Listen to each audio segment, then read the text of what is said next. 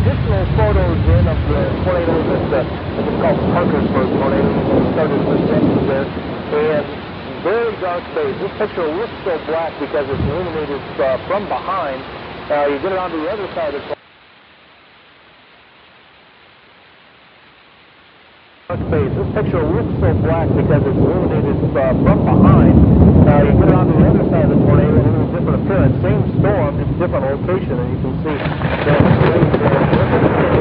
Right here. We're just going to stand off the screen. That's info.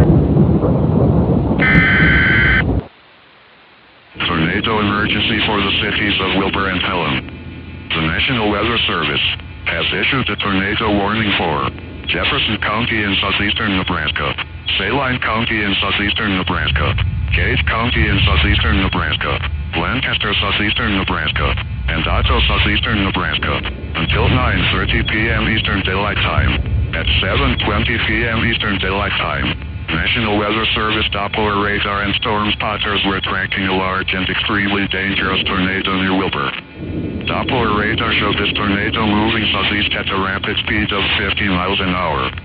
Intensifying in strength and growing in size, this tornado of 7:30 p.m. is reported to is over 2.5 miles wide.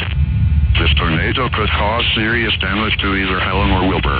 This is a tornado emergency for the cities of Wilbur and Hallam. This is a potentially mass casualty situation. The tornado is expected to be near Hallam around 8:15 p.m. and Wilbur around 7:50 p.m. The following impacts are expected. You are in a life-threatening situation. Flying debris may be deadly to those caught without shelter. Mobile homes will be destroyed.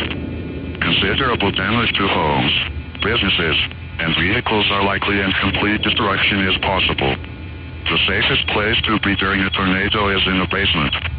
Get under a workbench or other piece of sturdy furniture now.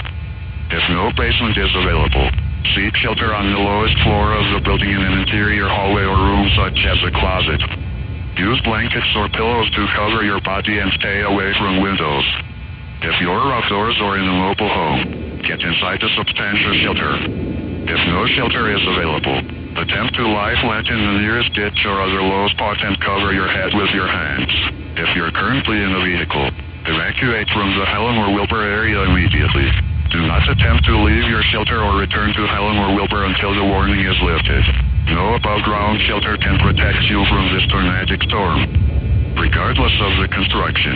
To repeat, a large, extremely dangerous and potentially deadly tornado is on the ground. To protect your life, seek shelter now.